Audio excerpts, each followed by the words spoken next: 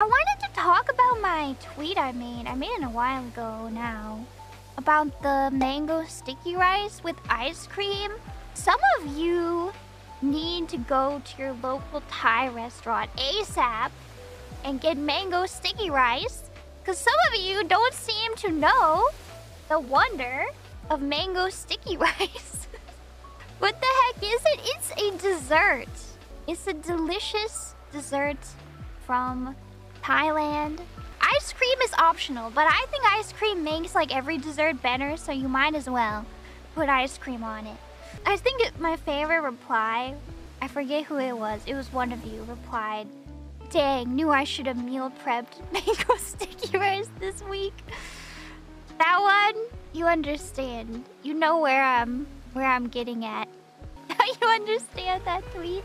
Yeah, you guys are missing out. I was shocked when I made the tweet and some people were saying that, okay, well, the tweet was purposefully inflammatory. That is true.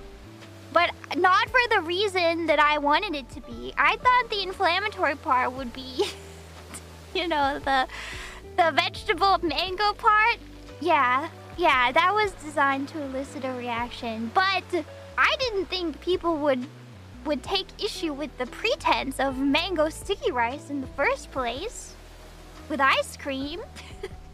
I thought that's a given. And then I was like, I felt like I was being gaslit when people were like, why would you eat mango with rice? And I was like, wait. Well, then I was like, is it the ice cream that ruins it? But then I was like Googling it. I was like, do people actually eat this? Or is it just me like getting my mango sticky rice to go and then putting a scoop of ice cream on it at home? I was like, is it just me? But I Googled it and it's not just me. It's not. Nara Smith, famed TikToker and mother.